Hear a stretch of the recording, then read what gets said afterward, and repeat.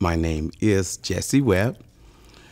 I am a preacher first, and I'm a hairstylist. I've been in Austin, be 10 years, September 6th.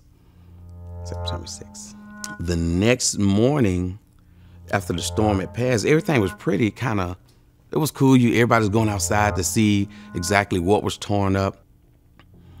I don't know how many hours you can hear the kind of bump from the levee. We didn't know that's what it was. You can hear it. It almost sounded like someone might hit a brick wall. But I was in the 6th ward, and you have the 9th ward, which is here. I'm here. Then you have the 7th and 8th ward. So the water's coming pretty faster to us, and some of us still wasn't taking it too serious because we didn't know where the water was coming from. And like I said, our house is set up a little higher, so you couldn't tell actually how deep it was. Whew. It's kind of hard you think about it. It's almost like reliving it. So the National Guard of the Army said, well, go to the convention center. There's no one over there, and they got food and shelter. So we get there, and I'm like, wait a minute, there's nothing over here. And so there was no food, there was no water, and then you won't let us leave. They literally would not let us leave. I don't know why. They say it's for our protection, but they would not let us leave. So we get there, and the first day, man, it was just like chaotic. People were doing some crazy things. It was almost like you're in a movie and you want to wake up and see what's really going on. They say the body goes into survival mode. I was just trying to figure out what we're gonna do, because it really felt like you was gonna die. You left there to die. That's what it felt like. Day 4 or 5. Day 4 or 5. I still never kind of got these days right to this day. The National Guard, the Army, whoever came in, they brought us food and they brought us water.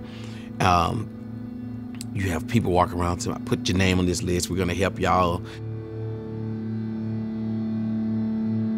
I just remember landing in Austin, which we thought was actually San Antonio, and we didn't know we were in Austin. And they said, no, you're in Austin. They took us to the convention center, and I think that's when it hit me, because I just started crying. I'm like, wait, where's my family? Because I'm helping, trying to help out, and I'm like, where's my family? And I just couldn't stop crying, and it was like a big, unorganized, unclean slumber party. It was just like people were everywhere.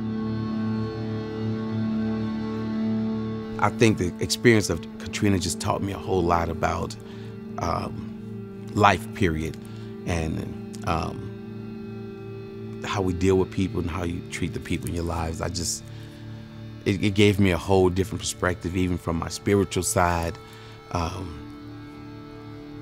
just all the way around. It was a very eye-opening. I'll never forget it, never, ever, ever. Because you have people now saying, well, that was 10 years ago, y'all need to be over it. I said, well, you don't know what it feels like to be left for dead, literally, and seeing people killed. Right now, there's people that you were friend with all your life, you don't know where they're at. They're just gone. But this year's just really, I would really like, I don't know if I can, to just close the book, kind of, sort of, because I never get a chance to. This is probably the most I ever talk about my experience, because I'm always dealing with other people's things. So that's why I was really glad to be able to just say some of the things that have really just been inside of me, because nobody didn't even know what happened to me while I was there, So the way I'm living here now, I don't think I would ever got there in Louisiana. I think I love Austin now. I miss Louisiana, but I love Austin. This all came from me coming here and having a second chance, and that's what I call it. And I just took full advantage of having a second chance, I think, at life, period.